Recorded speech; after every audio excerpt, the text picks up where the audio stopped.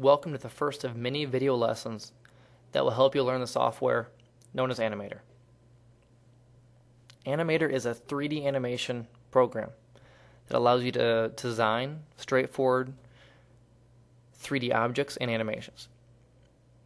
You interactively create and edit objects, figures, and scenes directly on your computer screen. The basic interface is similar to most 3D animation and CAD programs, as you can see from the screen below. In Anim8or, you control various aspects of your work using an ordinary computer, mouse, or tablet. You select, drag, rotate, scale, and place objects by clicking the various views of your work. There are two toolbars that can be used for common tasks. The one at the top of the screen is for general commands that are used throughout Anim8or, while the one on the left allows you to change depending on the mode of your operation.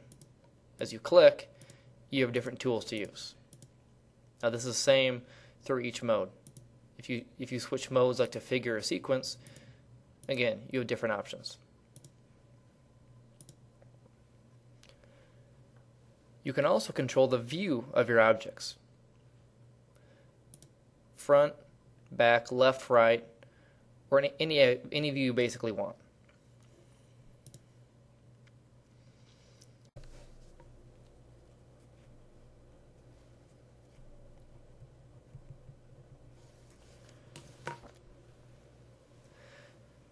There are four main working modes and an object browsing mode. First, there is an object editor, which is used mostly to build static objects. This is what we're in right now. Second, there is a figure or character editing mode. You use it to define the structure of the character you want to animate by connecting joints and bones together. Third, there is a movement or sequence editor. Here you can define segments of motion as one cycle of walk, or you can also link cycles together to make longer sequences. Fourth, you put together your final scenes in a scene editor. Here you place the objects in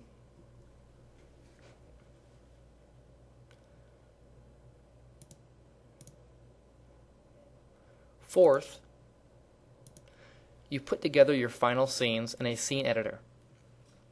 Here you will place the objects that you've built in other parts of Anim8or into the final world or project. Here you can control how they move and where the camera is located. Once you've created your final project, you can export it as JPEGs, bitmaps, AVIs, or as the full project itself. Finally, there's the object browser. This allows you to view and organize your Anim8or objects. Alright, there's your modes.